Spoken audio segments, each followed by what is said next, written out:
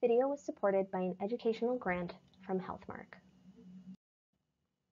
Hi, I'm Krystina Hopkins. My work is in environmental health and infectious disease. I'm a research manager at Ofstead Associates, which is a company that specializes in conducting real-world research to support improvements in patient safety and occupational health. And today, I'm talking about Ofstead's drying study. So, a few years ago, Ofstead did a study on endoscope drying effectiveness. But why? Well, in our previous studies, we'd observed that scopes were often still filled with water, and that even fully reprocessed scopes were frequently contaminated. Now, our work and the work of numerous other research groups over the past 30 years have cast doubt on the effectiveness of traditional endoscope drying methods, and guidelines and standards committees have taken notice. So what we're going to do in this video today is I'm going to walk you through the Ofstead drying study, what we found, and why it's important. So as I mentioned, in many of our studies we found that fully reprocessed endoscopes were both wet and contaminated with microbes. So we designed a study in 3 hospitals to evaluate different drying protocols and determine whether wet endoscopes harbored more contamination than dry ones. So during this study, we observed reprocessing and drying practices, we inspected endoscope storage cabinets, and we assessed drying and contamination levels on 45 patient-ready endoscopes. And we did that by visually inspecting scopes and by taking samples from microbial cultures and ATP tests. At our first hospital, drying practices involved drip drying, where endoscopes were hung in a cabinet while they were still dripping wet, and then a tech flushed them by reaching way over their heads, squirting a syringe of alcohol into the instrument port, and then allowing it to drain out of the distal end and onto the floor of the cabinet. Now, drying did not include wiping with a towel or using forced air to purge the channels before hanging in the cabinets. This is a problem, and here's why. When the scopes hang in the cabinet, can you see how the universal cords and control handles are positioned horizontally? How is moisture supposed to follow gravity and drip out of there? And when we looked in the cabinets at this first hospital, we noticed along the cabinet bottom that there was yellow residue along that vinyl curtain backdrop, and there were puddles of fluid underneath the scopes that were tinged with yellow. Now, given that these are GI scopes, I'll leave it to you to imagine what that was. At the second hospital, the AERs had actually been programmed to do an alcohol flush and an air purge after HLD. Then, the technicians wiped down the scopes with towels that were kept on the technician's shoulder for, as the site said, convenience, reused throughout the day, and then finally laundered. After a quick wipe, the technician actually used an air pistol to blow bursts of air into the ports and channels for about 15 seconds or so. And here's a brief video to give you a sense of what that looked like. Keep an eye on the orange arrows. Yeah, now as you can see, a cloud of droplets shot out of the distal end of the scope, all over the floors, all over the AERs, and all over the technician's feet, every time they dried a scope. And notice, that technician's not wearing any shoe covers.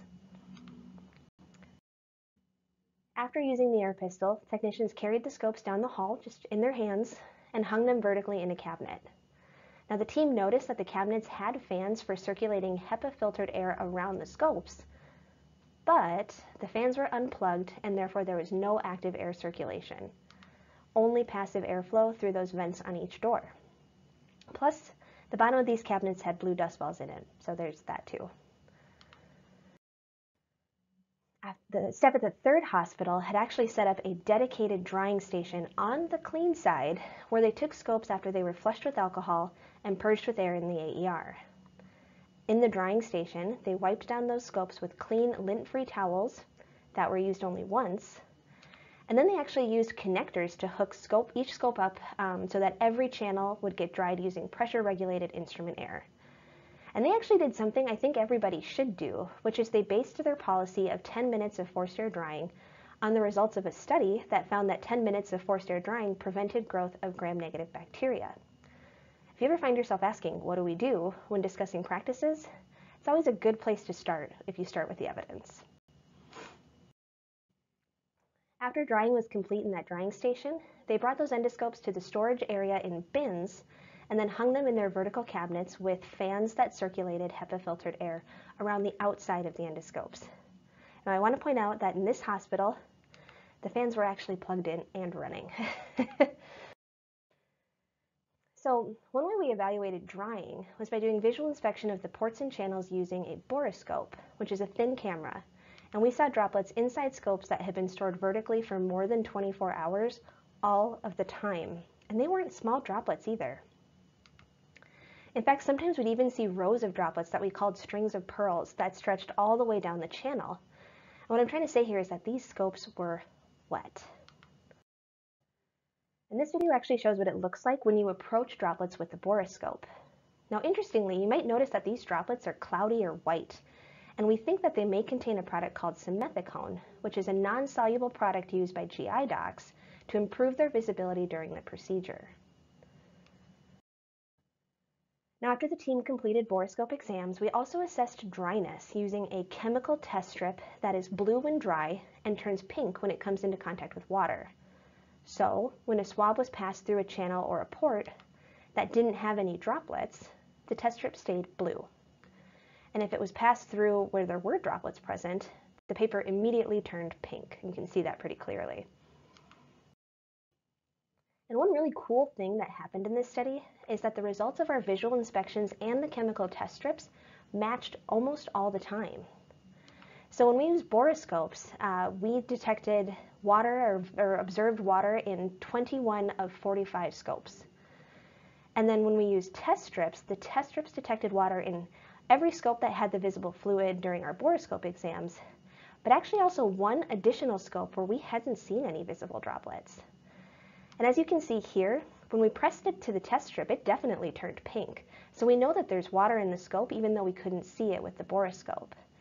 And this is really important because what this means is that there are two reliable methods for assessing endoscope dryness that largely agree with each other.